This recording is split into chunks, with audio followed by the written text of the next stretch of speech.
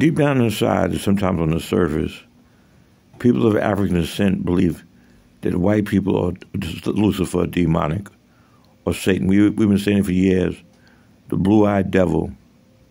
Well, white people feel the same way about people like me, except they have the resources and facilities to play out that I'm Satan, satanic, or Lucifer, like the hospital. Black people, we don't own shit. We don't run shit.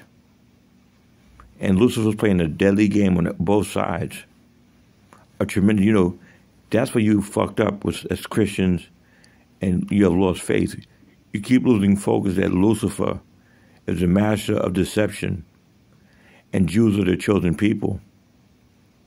Do you understand that? And all Lucifer does all day long is play his game. Do you understand? But remember, African Americans, we're not in a position to lock people up and put our own judgment. White people can do whatever the fuck they want to do with me. That's how Chauvin felt about George Floyd with them handcuffs behind him.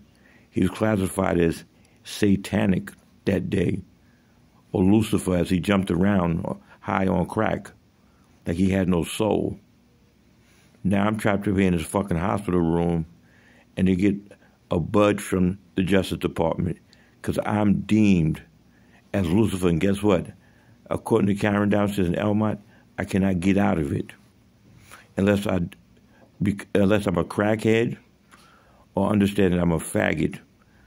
It's different than when you're in the psych ward where they say you're not allowed to leave until you admit you have schizophrenia, and you're going to take medication after you leave.